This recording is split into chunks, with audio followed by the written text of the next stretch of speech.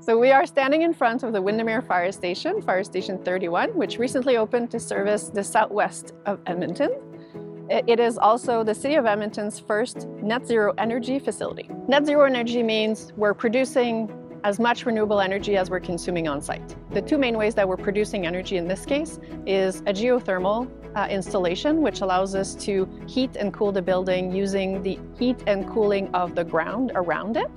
And so underneath the parking lot, you have all of the system, and they go deep into the ground and they allow for that heat and cooling exchange.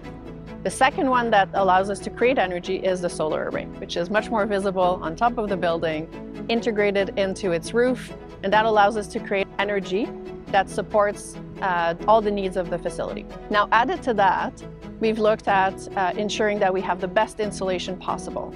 And so the building has really thick walls. All the windows, the doors, the roof and the slab have all been designed and constructed to have the maximum insulation possible.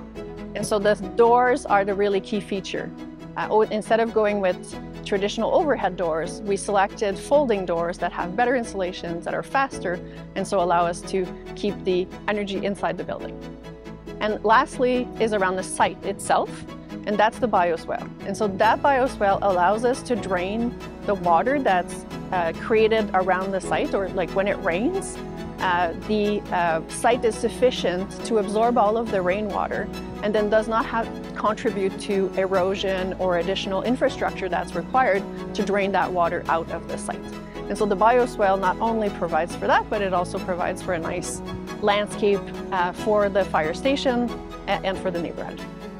There's really nothing more exciting than to see your projects come true and be able to service Edmontonians and be part of the community, and doing it in a sustainable way that contributes to our climate resilience goal is just amazing.